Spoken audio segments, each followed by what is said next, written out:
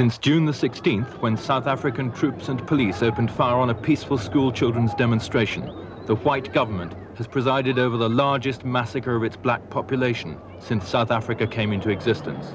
Hundreds of blacks have died, thousands have been wounded, but the white Prime Minister says there is no crisis.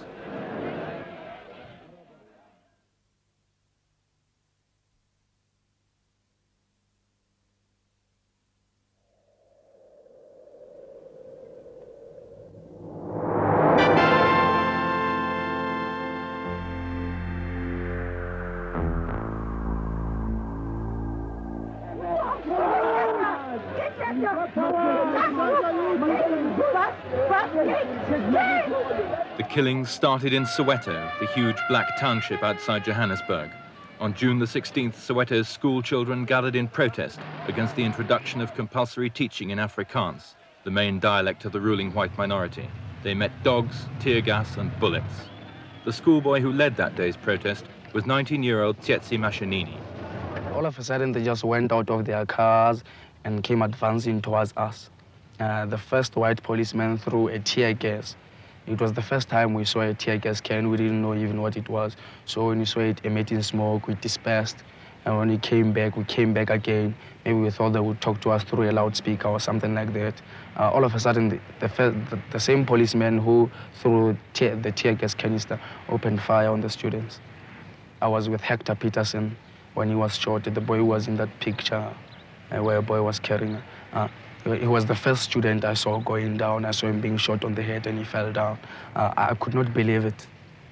I saw a boy of about 11 going down under police fire. I could not believe it. Apparently, when Hector was shot, the students ran back and I was left with Hector and a girl. I was feeling scared and I wanted to run away too. And this policeman was aiming his gun at Hector again, wanting to finish him off. And this girl stood in front of Hector and told the policeman in Afrikaans that skit for me, shoot for me. And the policeman deviated his aim and shot in the air. And then we took that Hector and gave him to some boys and they took him to the car, which appeared in those pics in the UBJ bulletin. Hector Peterson was 13 years old. Hundreds of blacks were swiftly arrested, including Mrs. Oshadi Phakathi, mother of 4 and national president of South Africa's YWCA. There was so much noise the whole night, and we could hear that there was noise in the police station too. Everybody was kept moving. But what sort of noise? What? You know, the kind of noise that sort of displayed an atmosphere of jubilation, you know, a Christmas Eve or a New Year's Eve. But by daybreak, there was no cause for jubilation. The streets and the mortuaries were strewn with dead. Most of them were children. This is how it was reported last week by John Fielding of the This Week team for British television. The South African Prime Minister John Vorster still says, after hundreds have died in the past 3 months, there is no crisis. But this was the